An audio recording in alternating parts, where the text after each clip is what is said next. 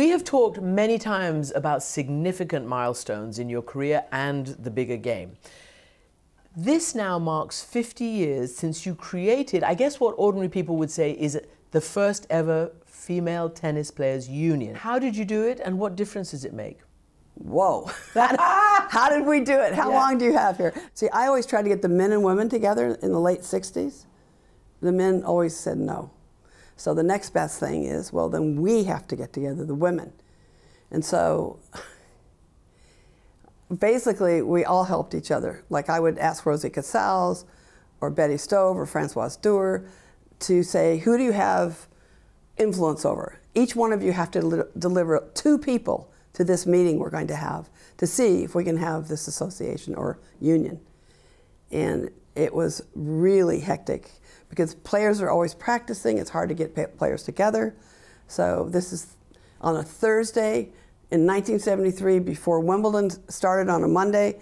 We got 60 plus people in the room here at the Gloucester. And at the end of it, well, let's talk about before the end of it. I had Betty Stove. Who was a very large Dutch woman. Large, strong. And I said, Betty, come over here. And I'm laughing because I'm looking up at her.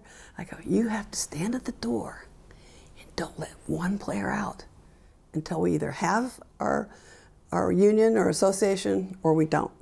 But don't let anybody out until we vote. She looks down at me and she starts laughing.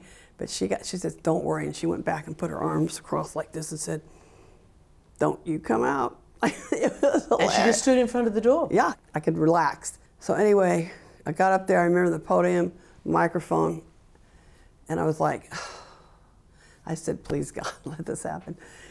And so I said to them, this is a moment of truth, and we have to do this, and we have to do it today. We have to be together. We've had 2 tours, we've been split up, that's no good. We have to always make sure that at least at the minimum, the top players are always together to provide the best entertainment and performance to our fans. We owe it to them. And they voted on the first round? Yes, everyone voted yes. And what did it physically do? How did it help you all in the immediate? What did it do? It gave us one voice and power. Power to negotiate. For equal pay? That was obviously, for me personally, at the top. But we had to argue for other things.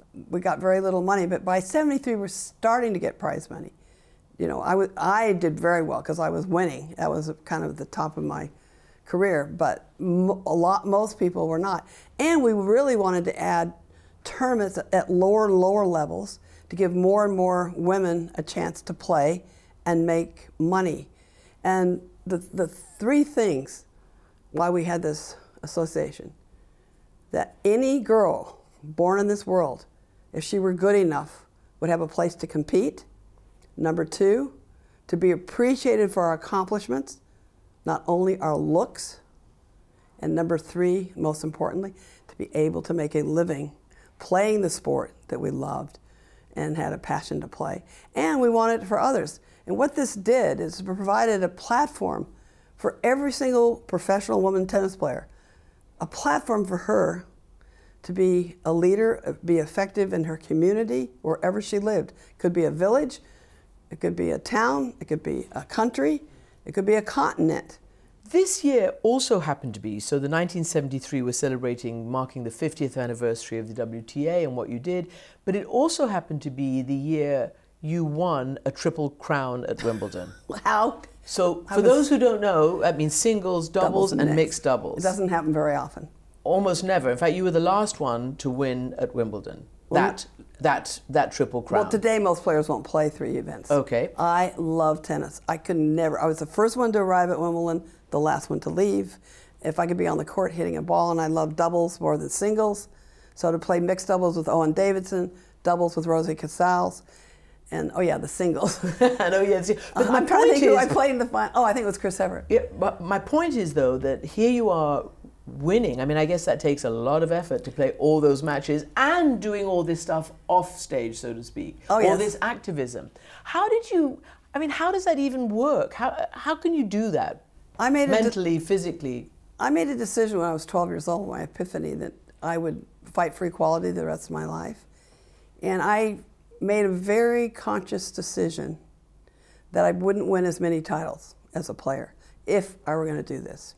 Did you? Oh, absolutely. I knew that was so obvious. Because I wanted to if you're working off the court like I was, I mean, I would go to go see a sponsor in New York in the morning and then take a train to Philadelphia and play in the finals of Philadelphia. That is not the way to win titles, and I'm sure I didn't win that one. I think I lost to Chrissy Everett.